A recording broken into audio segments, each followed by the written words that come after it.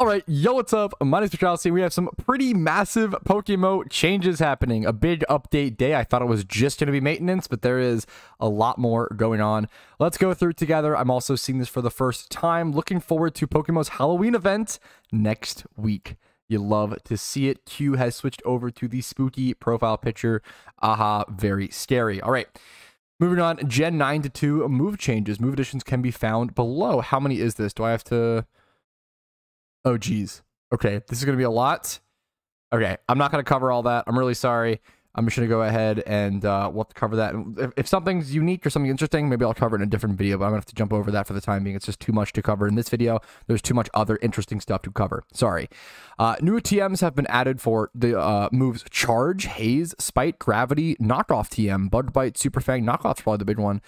Haze is cool as well. These are essentially just make certain moves easier to learn. These items can purchase in the large TM shop found in each region after their completion. Shiftry's second ability is now Wind Rider. This is the one that people are talking about. This is the Gen 9 DLC ability officially being added. Wind Rider prevents immunity to wind-based moves, boosting attack when it absorbs a wind move or when Tailwind effect is on the allied field. This is way more than you... Actually, they show you. This is way more moves than you guys realize, or at least than I realized personally. Moves are absorbed by Wind Rider include Gust, Whirlwind, Blizzard. Shiftry is now immune to Blizzard. That's a big deal. Icy Wind, Sandstorm is really interesting. I don't think it would consume like... I don't think it would consume like Sandstream. Like if T-Tar came in, I don't think that's how it would work, but I could be wrong. Icy Wind is actually really interesting in doubles, I would guess.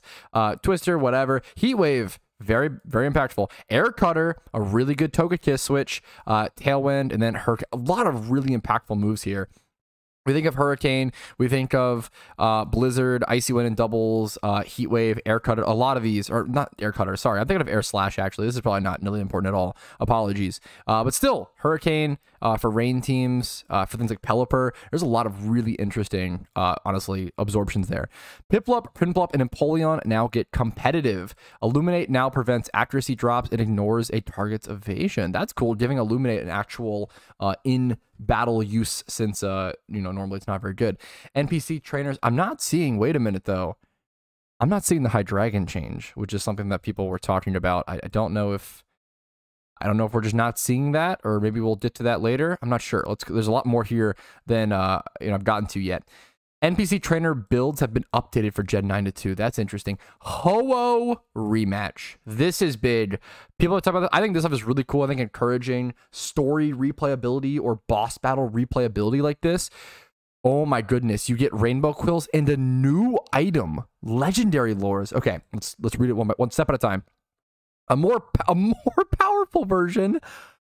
No way. A more powerful version at the top of Bell Tower after a player has defeated the Johto storyline. Once defeated, Ho-Oh will drop a bundle of rainbow quills, legendary lures, increasing the chance to encounter a No way.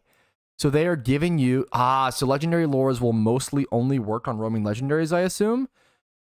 Ho-Oh will disappear for 1 week. The remaining time is shown in the instance info. They wanted to make Johto even better. They said, you know what? We know it's the like endgame region. We know it's the like, you know, the piece of endgame content with the best shiny hunts, the best money, the best XP. You know what? Let's throw a little more on top. Let's do rainbow quill farming and legendary lures and another endgame piece of endgame PVM, the Ho-Oh refight once a week. Wow. So now you have the Ho-Oh refight once a week, the Red refight once a week. And speaking of the Red rematch, Red now uses additional rematch teams with special effects. Okay, here's the challenge, the balancing for this. So there's going to be different options as opposed to just the one team. Once defeated, Red will disappear for 1 week. The remaining time is shown in the instance info. Nice! They've updated the instance info, which is a really interesting window. I wish the servers were up so I could show you guys. But if you go to the like main settings in the very bottom right corner on the PC UI of Pokemon, you should be able to like click that and like see the instance info little tab. It'll pop up. It'll show you like the E4 rebattle timer, the Red rebattle timer, and now the Ho-Oh rebattle timer as well. New iOS beta general availability. Previously released a new iOS beta as an optional download for testing. This beta is now the standard release. This change improves the general performance and stability on iOS. If you experience issues, please report them here. Gotcha. Seasonal items. I've already made a quick video teasing these. Seasonal items have returned. I do not recommend investing in seasonal items. They return every single year, so they're not really good things for investments. But if you like the visual and look of them, pick them up. They're very, very cool, and they'll be at their cheapest right now. Now, what do we have here? Is this a... Oh, this is just one of the limited particle effects from the gift shop. That is a seasonal particle effect. Okay. General changes. The quick party summary used in PvP and other items restricted battle modes has received a refresh. It now responds to the current battle state, representing changing moves, held items, and abilities of your party. So what I assume this means is like in randoms PvP, is that what I don't know if it's just that. In randoms PvP, if like your Pokemon tricked a choice band off of a mon or onto it, it would like not display that in the summary. I assume that's what that means. I could be wrong. In PvE battles, and I would assume it's the same for like trick and like those interactions like that change your item and stuff in like a normal, you know, OU or whatever. In PvE battles, consumed held items are now automatically re-equipped after the battle ends if the president. That is awesome.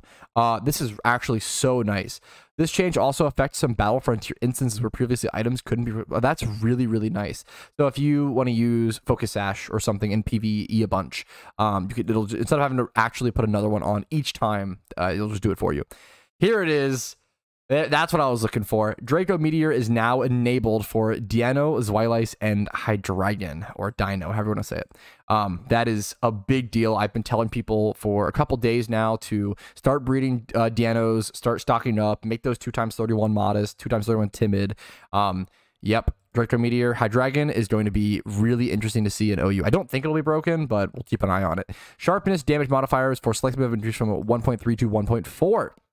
This was the Gallade buff that, once again, I recently made a video talking about all these changes. But if you missed them, here they are again. So Gallade is getting a slight buff after it was nerfed from 1.5 to 1.3 times boost on the sharpness ability. It's going back up to 1.4 to see if it can hold its own there. The Beldum line's middle and final evolutions, Metang and Metagross, and starter monsters' middle and final evolutions catch rates have been reduced slightly. This does not change based on encounters through lures. And starter mons, middle and final evolution catch rates have been reduced slightly. Catch rates have been reduced. It's making them more difficult to catch. They made Beldum... I guess they're saying they specifically made Metang Metagross more difficult to catch. And then, like, Wartortle, Blastoise, Charmeleon, stuff like that, I guess? Sure. It's interesting. Love Disc held item chance for heart scales has been reduced. I'm excited to see what happens with the heart scale economy. I think now that mushrooms are gone, I think heart scales should go up in price. I think they're way too cheap. It's way too cheap to relearn moves. Honestly, it makes a lot of sense. You know, it sucks to say that as a player. Like, obviously, it's nice to have cheap, you know, relearnable moves, but I'm excited for this, honestly. I think this, yeah, it makes a lot of sense. A Meowth horde in early Kanto was removed. People were talking about this in the Discord. People were saying maybe it's the one with like Meowth and Jigglypuff. I don't know on what routes. Maybe that's like 100% Jigglypuff spawn now. That'd be interesting if you're a fan of shiny Jigglypuff hunting. The amount of damage dealt by Roughskin, Iron Barbs, Rocky Helmet, Jabako Berry, and Rawap Berry against boss monsters has been reduced. Okay. Aftermath now only activates once per battle per monster. Ooh, this is to nerf cheese. I know people can use you can use this for like E4 or like certain boss battles if you just spam revive Aftermath Rocky Helmet mons. That's really interesting. They are really, really making it harder and harder for the players, which I'm not totally opposed to. All right. On to bug fixes. Anything after bug fixes, or is this pretty much it? I usually don't read through all the bug fixes just because it's just so much. If there's any like notable ones we can kind of see, but added some Rock Smash Rocks to Johto's Route 40. This is, wait, that's a massive deal. For those who don't know, oh my goodness, are you kidding? For those who don't know, this is huge. This means that there will be a Shuckle encounter in Johto. Shuckle has a like Pokedex entry. I think, I could be wrong. Shuckle has a Pokedex entry in the Pokedex. And there was supposed to be rocks at a certain... and there was no rocks. I couldn't find the rocks. So there was no way to actually encounter Shuckle in Johto, but I think you actually can now. This one was also called out by Discord, and I have no idea. This could be a massive change or be nothing. Fixed an issue where hordes, when lured by Sweet Scent... Okay, we're talking about the most common shiny hunting method possible. What are they changing here? Would not have their odds weighted correctly. Previously, all hordes had an equal chance of being encountered. Now they're weighted as if the player encountered them through walking. I have no idea what this means. I don't know. This is kind of scary. It could be nothing.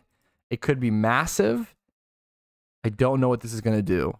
But that is very, very interesting. All right, moving on. Fixed issues, yada yada, stuff there. AI is now aware of the damp ability. Fuck, that's kind of funny. No more dumb AI exploding into your Pokemon. Okay.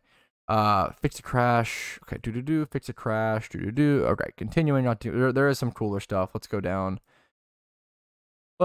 Changes. Players can only purchase 1 XP amplifier per character. I guess that makes sense because like you can only ever turn 1 on. Buying multiple would just be a waste. So it makes sense.